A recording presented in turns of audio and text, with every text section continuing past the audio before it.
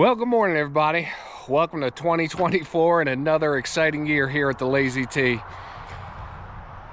So I guess I have some explaining to do. It's been about 3 months since my last post, and I wanted to take some time here this morning to really kind of get you guys updated on what's been going on, how I left things here with cabin 2. You can see it's a little more completed behind me than what I last showed you in my last video.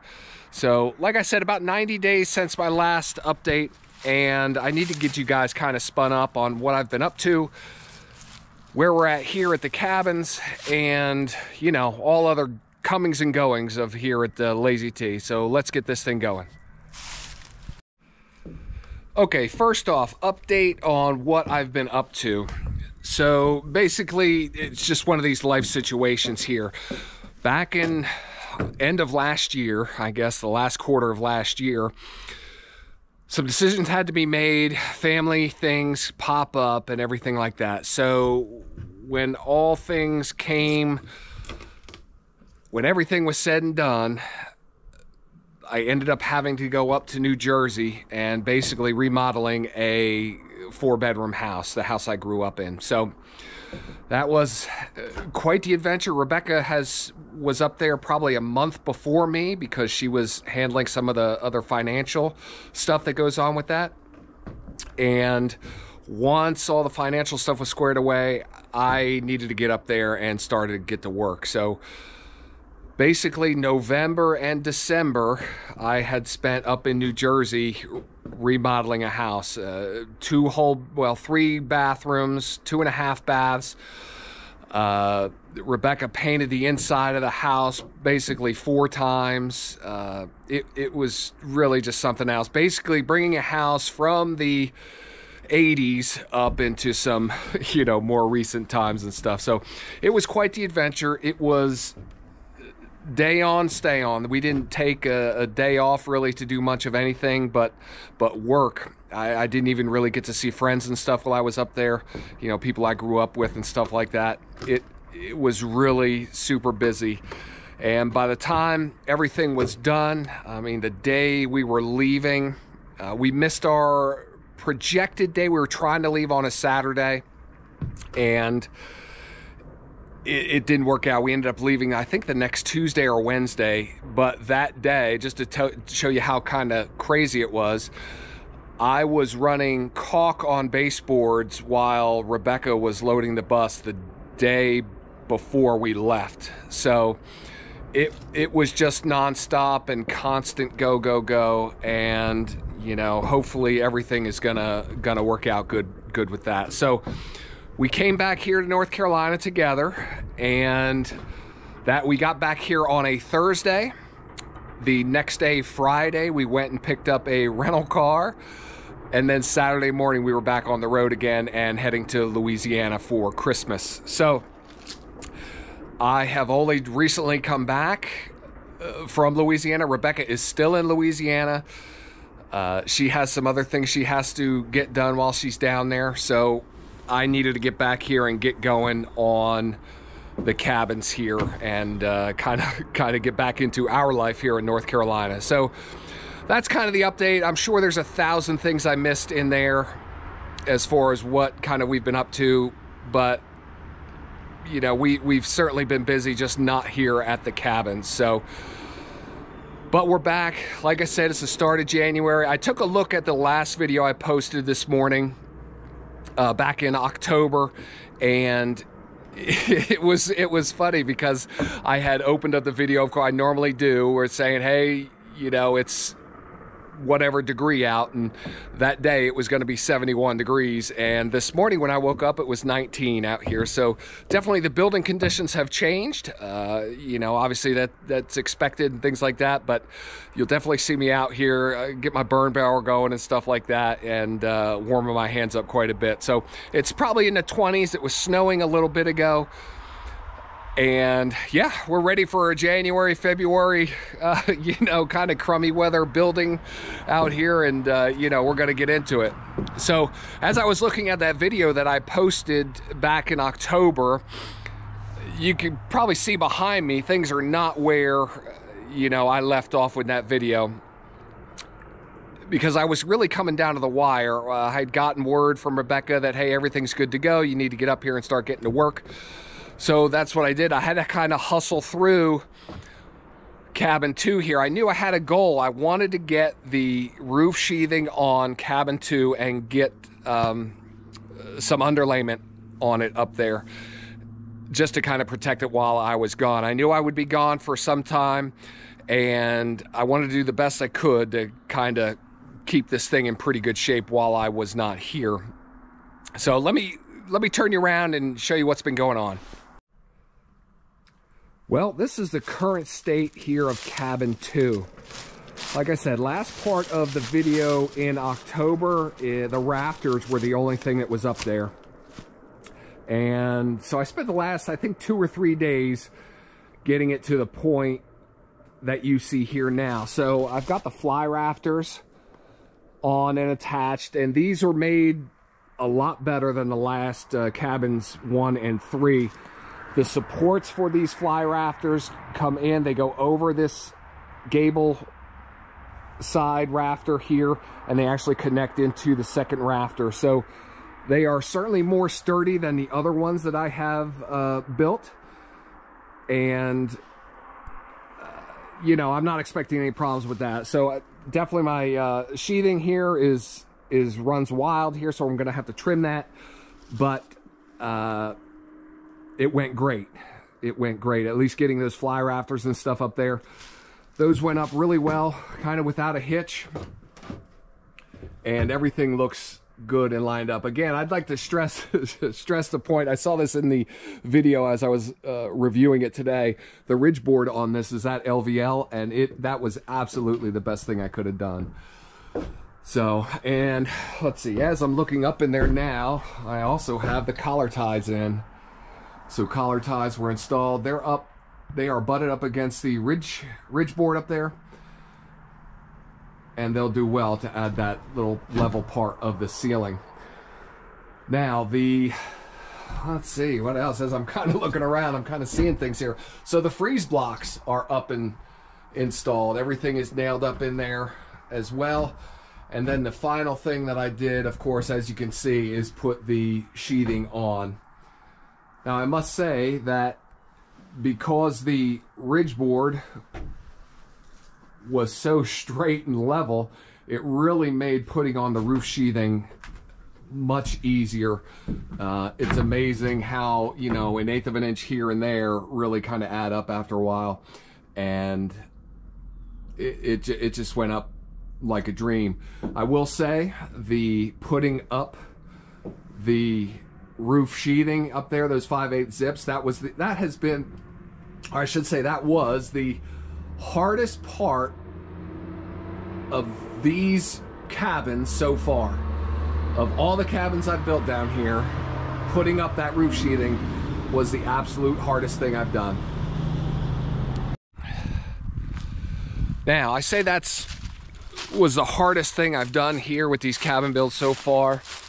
And it was just multiple factors that kind of added to that.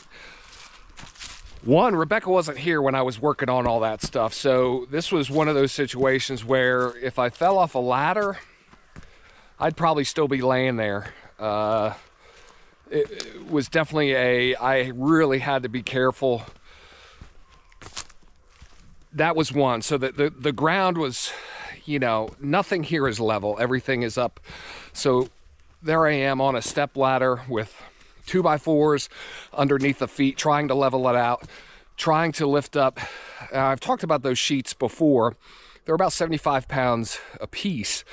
So a 4x8 sheet is it's just kind of difficult to handle. Getting it up a shaky step ladder and then onto that pitched roof. Now, I tried just about all the tricks of the trade that I know. I drive in a nail, try and get it up over the nail so it'll hold it up onto the top of the rafters and stuff. It was a battle, and I tell you, it took some effort to get that stuff up and done like that. So That took a day, I think, to get that, at least a day, if not a day and a half. And then getting up the underlayment up on there wasn't too bad. Now that cabin 2, it's going to be 2 and 4 are going to be basically the same layout, and the roof pitch on that is slightly steeper. The others are a 412, and this was a 512. So the boards themselves wanted to slide down the rafters kind of all the time, and you know, trying to hold up that sheet of plywood on the rafters while it's sliding down on top of you, basically on a shaky ladder. And then with the other hand, I'm reaching up with my nail gun to try and get a nail in, all the while trying to hold it square on the rafters, line it up right. It was really something else. Now, you all know this, I've talked about it several times. Filming certainly extends the building time and things like that. It definitely takes away a lot of time from actual building. So I didn't have the time to set up the camera and kind of show you what I was doing. So, you know, I apologize for that, but I had to get things done, and that's just the way it all worked out. So I looked at some plans last night, and I have kind of a plan going forward. So let's talk about that. Okay, so where we're at and where we're going this week. So I had to kind of walk around a little bit yesterday just to kind of remind myself where I left off. And I think I left myself in a fairly good position. But moving forward, we're going to have to really get the mill fired up and start cutting quite a few wide boards. Let me show you my plan starting tomorrow. At least what I'm going to do with some of this lumber that's sitting here. So, next step for cabin 2, I've got all of these wider boards here. They have one side milled, smooth side, and they also have the rabbet joints cut in them. So that is going to be my interior sheathing for cabin 2. I believe what's sitting here is enough to do the front and the back side of cabin 2. So the gable ends, I still need more lumber. In fact, as I look down through here, these are all 10 footers. So this is only going to be the front and the back of cabin 2. So I need 12 footers to do the gable ends. So that's going to be on my cut list here coming up. So in order to make room for the stuff I have to cut, I want to get rid of this stuff here. So I want to get this stuff up onto cabin 2. And that should go pretty smooth. I'm not anticipating any issues. Now that stuff has been sitting here for some time. I did that probably, I don't even think it was October yet, maybe back in September. So I'll get the moisture meter out and check that stuff, but it all looks fairly dry. And I don't see much warping to it. So this stuff will be gone. We're going to put that up on cabin 2, hopefully starting tomorrow, which means I've got a pretty good size area here for me to put some new cut lumber, which, you know, is going to be the next thing on the list. So we're coming over a pile here. This is all the oak that I cut. This is all flooring here. Let's kind of scoot down under here. This here on this right side is all flooring. This is white and yellow pine, still kind of extra boards and things like that. And then I have some oak down there on the end as well for flooring. So my idea is that once I get rid of this end pile, I have space down there to put fresh sawn lumber. So my process, I'm thinking of how I'm going to accomplish all this here. Once I get the interior sheathing for the front and back on cabin 2, like I said, I'm going to start to mill. I need quite a bit of lumber beyond that point. So if you think the interior sheathing, what I have right here ready to go right now is just the front and back. So new stuff I've got to cut will be interior gable ends. Those are 12 footers. And then I will have exterior front and back, and then the 2 gable ends. So basically need 6 times the lumber of what you saw here on the ground that I'm going to use for the front and back for the interior sheathing. So I've got quite a bit of milling to do now. So we'll get that up. I'll mill a bunch, and then while that wood is drying, I'm going to start working on the floorings for cabins 1 and 3. That's the oak that's been sitting here. I've got to figure out my process about how I'm going to do that, get all the boards at least in the same row, the same width, so everything kind of lines up right. And whether or not I'm going to put a like a tongue and groove on the flooring boards yet, not quite sure how we're going to handle that, if we're going to do something like that at all. But all that stuff's got to be thought about and worked on, you know, while all that wood I'm going to mill here in the coming weeks, all that's got to be drying while I'm working on the flooring and stuff. So another advantage of this, as far as the way I'm kind of working right now, is as the wood is drying, I'll be inside the cabins working on the flooring. So, you know, even really without a door and without that center window up top, I should be able to keep that area at least somewhat warm. So it'll be pretty nice probably working inside those cabins here during the winter time. And you know, there's always something to do inside each of these cabins, as far as any type of finish work and things like that. So I should be able to really take some time, allow the wood, the siding to dry as best I can, and then you know, by the time that comes around to put that stuff up, that should go up pretty seamlessly. So we'll see, you know, how that goes. So that's kind of the plan of what I'm working on. And as you know, I work through all of this flooring material here, you know, I will again replace a lot of that with a lot of the pine that I'm using for other parts of the build and things like that. I'm not quite sure if I have enough oak for cabin 2. I may. You know, we'll know more once we get into it, and we'll know more once we get into these piles here about see how it dried, what the cracking situation is. And remember, a lot of that oak, there was some rot in some of it, so we've got to kind of look at that, see how we want to tackle that. You know, obviously, and use as many boards as I can, you know, just trying to be as most efficient as I can with the materials that I have on hand. So that's kind of where we're looking, at least for the lumber aspect of the project moving forward. All right, gang, that's probably going to wrap it up here for today. I just wanted to give you guys kind of a little update on what's been going on and where we're going on here in the near future. So I'm going to spend the rest of the day, I got to walk around the property. I have to identify some trees that we're going to use, you know, we're going to mill up here. I also want to get some of the tools and stuff back down towards the cabin, just kind of make it a little bit easier once we start driving nails tomorrow. So I'm going to work on some of that today, and you guys don't need to come along for any of that. So that's what I'm working on today, and we'll try and get down there and get some stuff done tomorrow. So as far as the channel goes, you're going to see fewer videos. Historically, I have been trying to get a video out just about every day, every other day, something like that. And I think I'm going to actually try and put a better quality video together, just kind of encompassing what I do kind of throughout the week. So maybe every 4 or 5 days, something like that, you might see a new video from me.